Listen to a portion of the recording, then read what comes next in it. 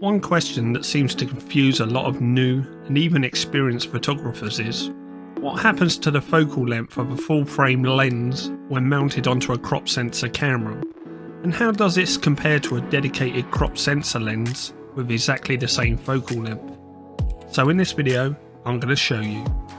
Here we have a full frame Sigma 105mm lens. And here is a crop sensor Sony 18 to 105mm lens, which we will test at 105mm. Now before I show you the results of both these lenses on a crop sensor camera, I want you to comment below what lens you think will have the wider field of view. Right, let's check out the results.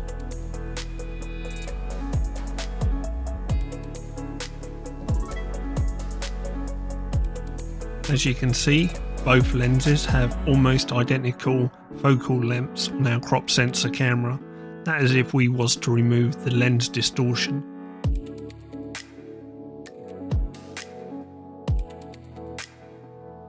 The reason for this is simple. The projected image which comes through the lens, represented here by the blue circle, hits our camera sensor, which is represented by the cream rectangle.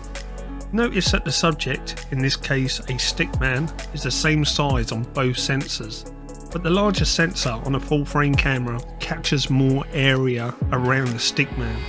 The stickman is exactly the same size on the crop sensor, but is cropped closer due to the sensor size, not the projected information coming through the lens.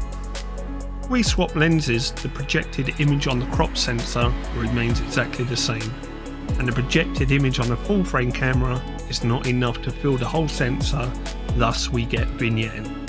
So the focal length of the lens doesn't change, regardless if it's a full frame lens or a crop lens.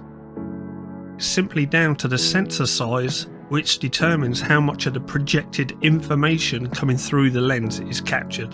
Hope this helps you. If you've enjoyed this short video, hit like, and why not watch this video whilst you're here. Thanks for watching everyone, we'll catch up soon.